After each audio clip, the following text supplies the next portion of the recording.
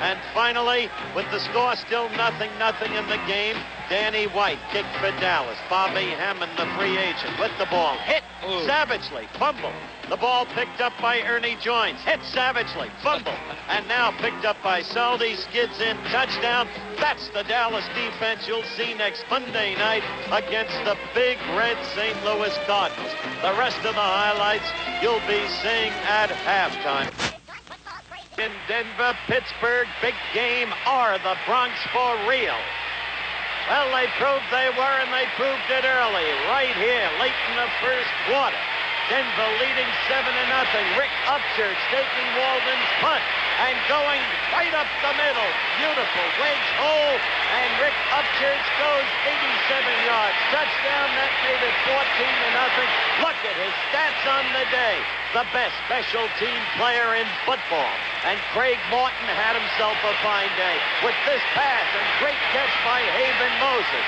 So the Bronx are an authentic powerhouse. They beat the Steelers 21-7 at the Houston Astros.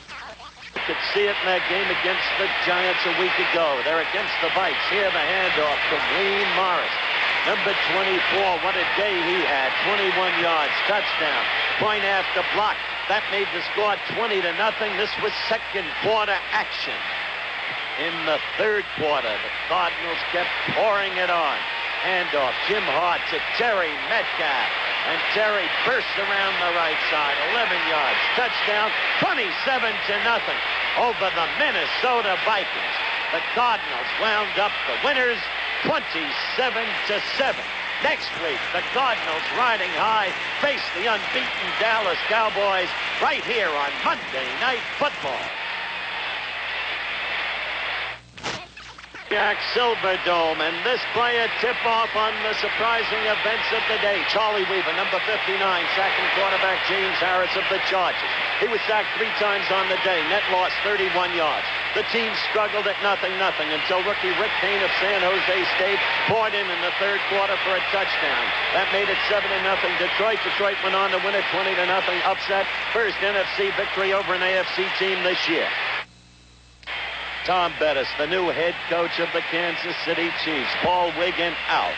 Going against Green Bay. At this point, fourth quarter action. Kansas City winning 17-3. Stenerud kicking off to the little speedster 84, Stevie Odom. Watch closely. Odom veering to his right. Handing off to the rookie Turdell Middleton of Memphis State. Now watch this youngster go. He is gifted with great speed to the left sideline and then down it all alone. He goes 96 yards for a touchdown.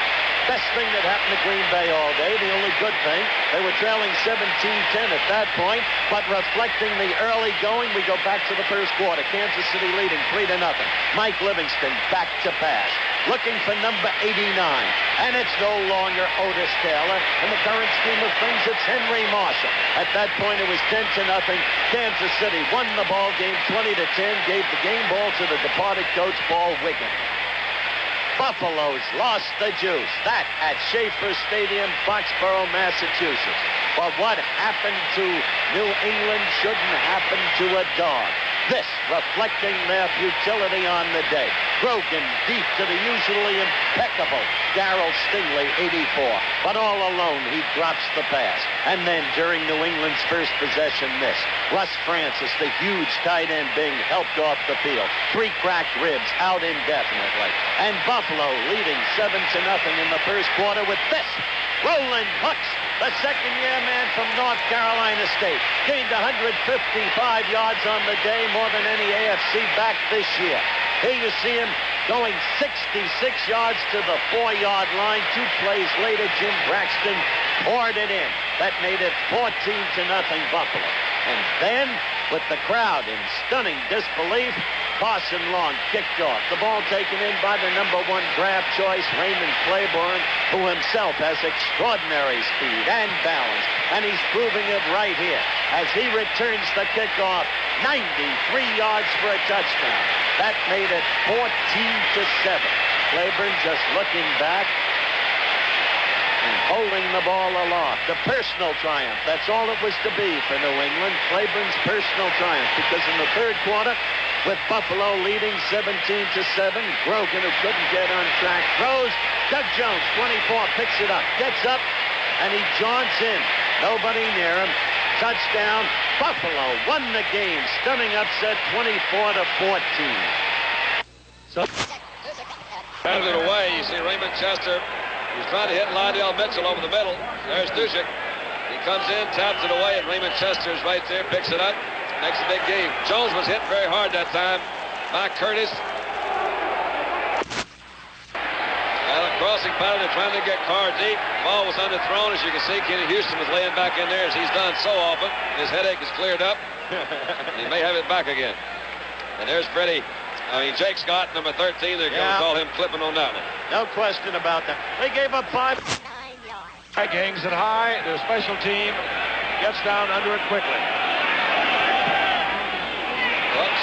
Not a good kick. Whoops. But nevertheless, no return. Baltimore will take over at the 37 with no return. 26-yard net on that kick for Mike Bragg. He's upset. He doesn't like it.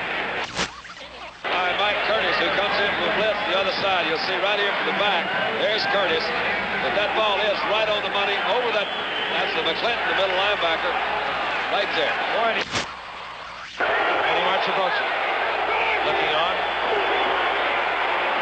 Good play. No leaks, and he loses a yard and a half. Mike Curtis again. Right. Again, it was Mike Curtis along with Bill Brundage, 77. Well, they have to be wondering what's got into Mike Curtis. He was third down and 8.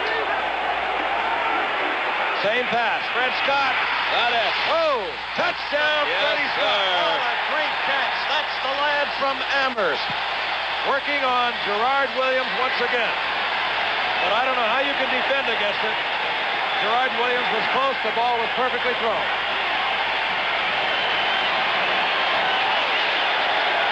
Remarkable man. We spoke earlier, having completed already 2 years of medical school, University of Cincinnati.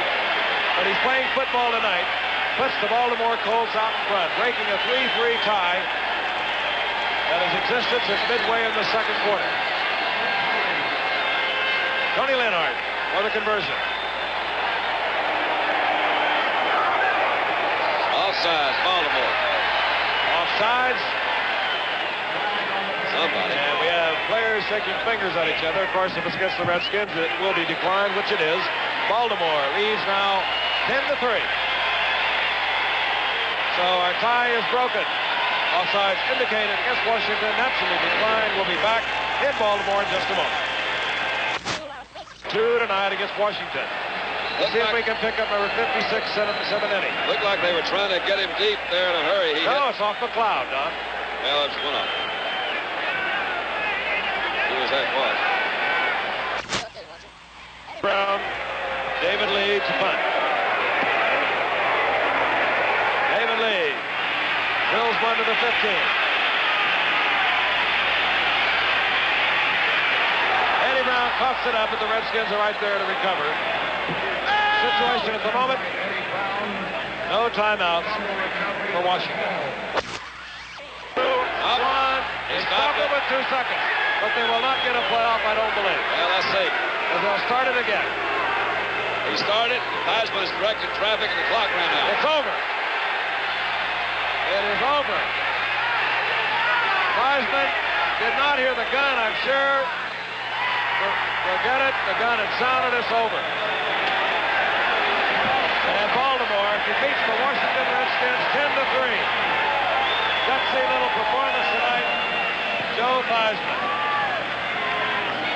Sterling performance by the Baltimore defense. Different kind of game than I was looking for, Frank. I thought